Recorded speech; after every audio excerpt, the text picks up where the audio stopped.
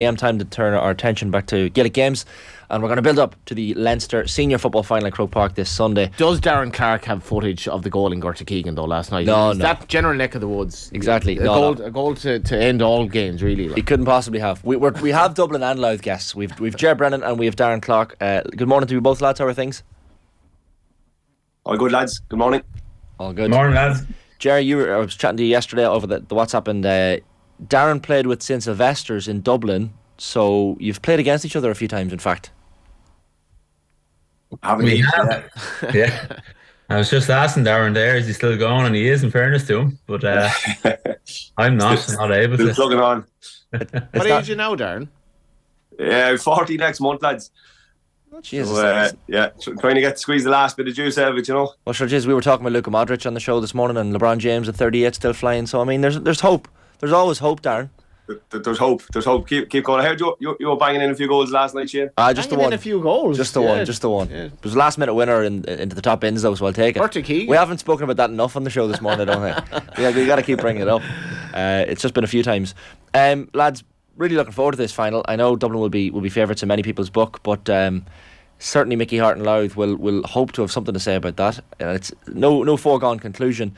Darren, what's the feeling like in Louth? I was driving through Louth on the way back up yesterday evening, and plenty of flags out. I'm sure there's plenty of excitement in the county ahead of this one. Yeah, massive excitement, Shane. In fairness, I suppose you look back, it's 13 years since the famous 2010 match, so it's been a long kind of road to get back to a final, which is great now to see, obviously. And the build-up and excitement is really good in the county. There's a kind of a good buzz since Mickey and Gavin's come in, and they've been on a good road. Obviously, coming from Division 4 up to Division 1. And obviously, the lads know that the task at hand, it's not going to be anyway of the imagination an easy game or whatever, or it's going to be tough, and we know that we're up against. But there's great excitement. There's good age profile to the team, and the lads are really looking forward. And as you said, you could see the flags and the whole town of Ardee, and the county is really getting behind the team and that. So it's great, and it's great excitement, and it's great to finally get back to a Leinster final. It's mad because I was looking at last night. I was trying to find the last Leinster Championship meeting between Dublin and Louth, and it was 2019, so not that long ago. But it was Dublin 5 goals and 21 points, Louth 10 points. Like, it just speaks volumes, Darren, how far Louth have come. There's absolutely no chance of that happening this weekend, and the gap has been closed remarkably. Yeah, no, in fairness, and like you look at kind of since Mickey has come in, the first couple of results in the first years, like they had lost obviously to Offaly after extra time in Navan in 2020, and then 2021 we obviously lost to Kildare. So to go on the run you're on this year, I suppose it's all been built off the back of strong league performances like promotion, and maybe when the lads came in that they got a good building block by being in Division 4 and being able to kind of put together a group of players that would be there for the foreseeable future, and they've built it nicely. They've got promotion all the way through from Division 4 up to Division 2, and possibly unlucky this year not to get promotion to Division 1. So the building blocks have been there, and I suppose Gavin and Mickey had come in and looked at the profile of the players, and I was actually involved with the under-20s myself there for a couple of years, and there's probably 12 or 13 lads in that panel at the minute, and they're all good lads. Like they're really into it, and they're there for the right reasons, and the panel has kind of gelled so much over the year as well. And 2 good wins again, Westmeath and Offaly, albeit we probably didn't play to the expected level you feel you can get to. But just to be in with a shot now of a Leinster final and playing Dublin as well is a massive occasion. So it's really exciting times in the wee county. So we're looking forward to Sunday. Ger, 3 words. Where are Dublin? 3 words. Where are Dublin? You'd be worried, certainly talking to a couple of former teammates and other Dublin supporters and lads in the club. There is probably a lack of urgency and consistency in how we're playing.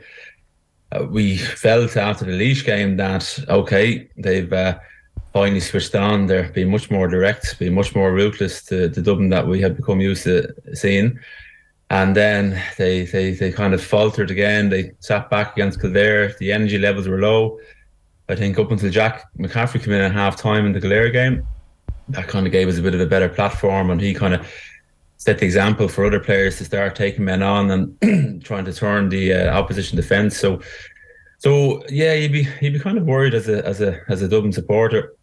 I think Darren mentioned it, and yourself, the gap has been significantly been closed between 2019 and the game the weekend, and you just have to look to that.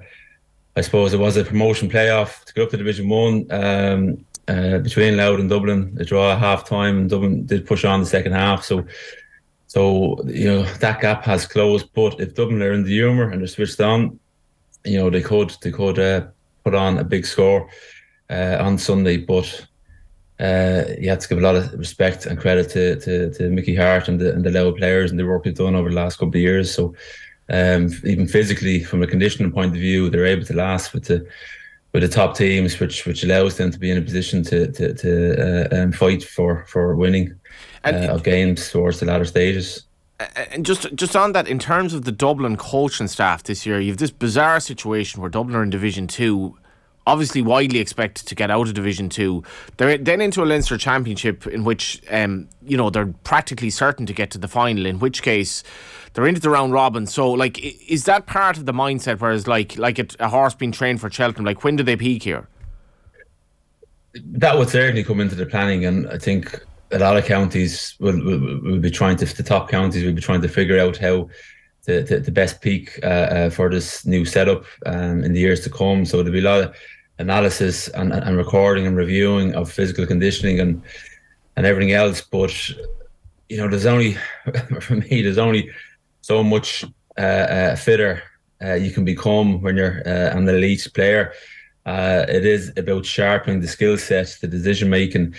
For me, one of the worrying things for Dublin is the amount of changes that we see Desi making, whether they're out of necessity, coupled with trying to keep fellas fresh. But I think there's a lack of cohesion and kind of understanding amongst the group, the first 15, that does come when you get used to playing with one another.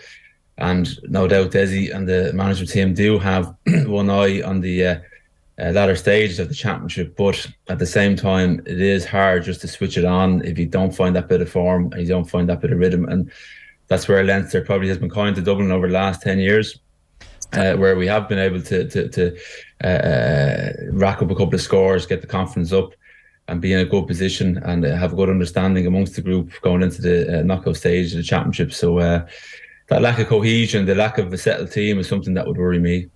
Darren, it's been a funny Leinster Championship for Louth so far, in that the 8 points down at half time to come back against Westmeath and Navan dramatically, and what a comeback that was, and then almost throwing it away against Offaly. You're 4 points up after 62 minutes, and then the game goes to extra time. And to be fair to Louth, they really pushed on in extra time, and Sam Mullery in particular and that extra period was brilliant, I thought.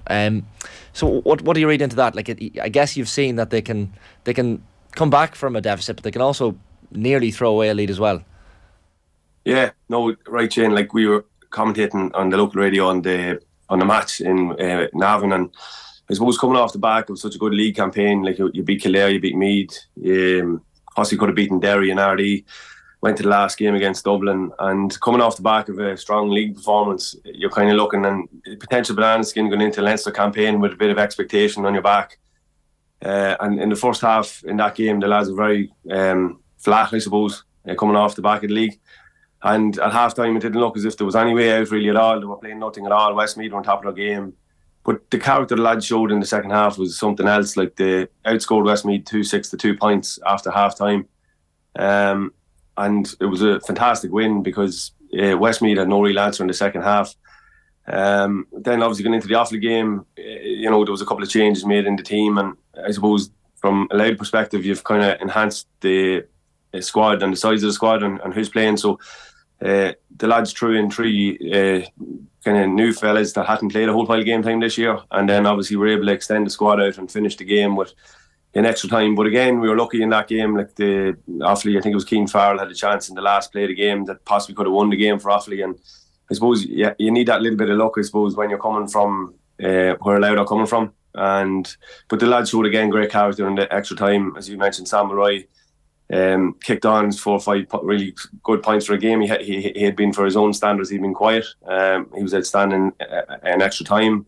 Kieran Downey was excellent, scored 7 points from play. So the lads are operating at a lot higher level than we've been at in the last number of years, and there's probably a little bit of maybe calmness with Mickey and Gavin that's been brought into the panel, and you could see that in the two results again. Westmeath and Offaly, they didn't panic. They kept playing to their system, sticking to the game plan, and then seeing the game out in a very good character. And that's the thing, Ger, as well. Like, years ago, if Dublin played this Louth team, they could nearly, with all due respect, concentrate on themselves, not worry too much about the opposition, and just play their own game. But now, as Darren mentions, you've got players like Kieran Downey and Sam Mulroy who are picking off scores very comfortably, and all of a sudden, Dublin need to have a plan for some of these Louth forwards. No, yeah, they will have a plan. They put 2-man markers on Downey and Mulroy.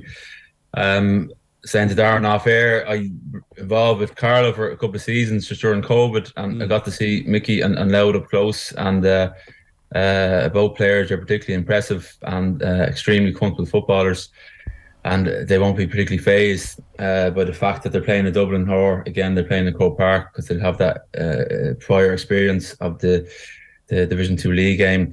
From a Louth point of view, I'm sure they will have looked at how Kildare set up as well the last game, and while not going too far from their own setup, they will have to look at how Kildare did get at Dublin, how they slowed the pace down, how they played to their tempo. They took the sting out of any momentum that Dublin were building, and I think that's something that Mickey Hart, as a tactician, and I know James played college football with him, convergence in goal. He'd be very cute and have great game intelligence. He'll know when to pick up the pace or slow it down.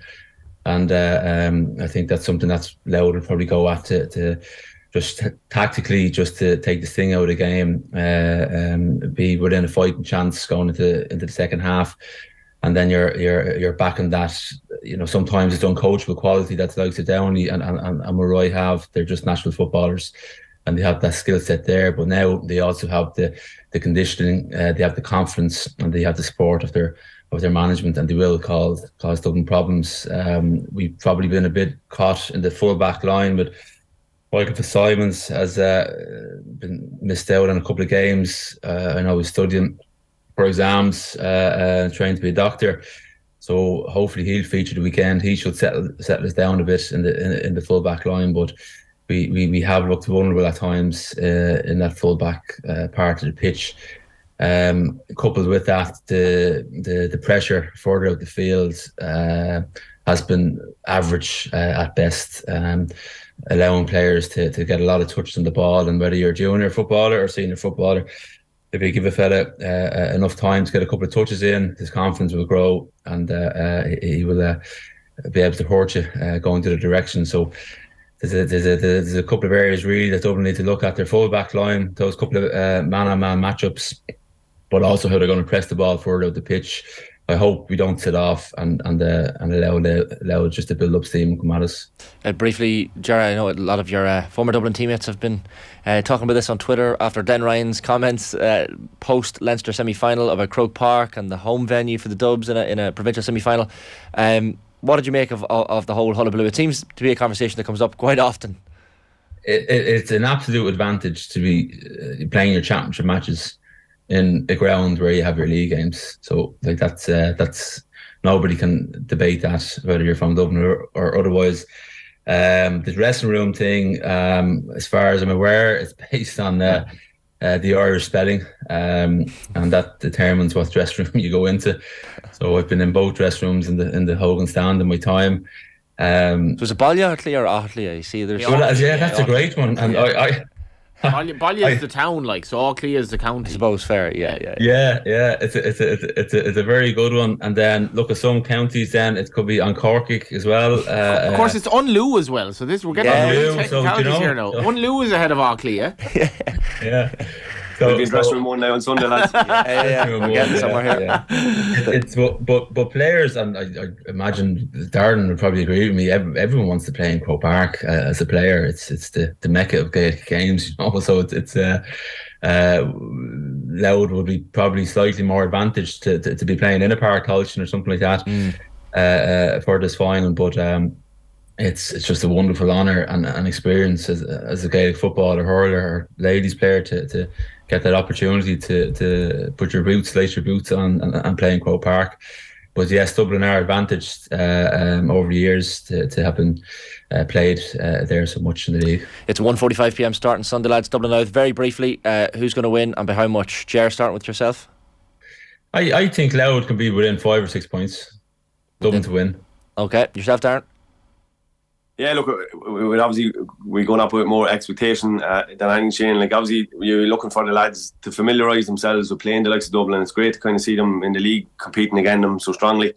And again, you're looking for just the lads to go out and express themselves and play to the best of their ability. And let's see where that takes us. And please God, it takes us to a win, you know. We'll be there and hope anyway. Exactly. Well, we all know what happened the last time Louth were in the Leinster final. Hopefully there's no controversy this time. But lads, enjoy the final. Thanks a million for popping on this morning. Thanks so much, lads. Great stuff. Darren Clarke there, former Louth footballer, and Ger Brennan, of course, former Dub, 2-time All-Ireland winner.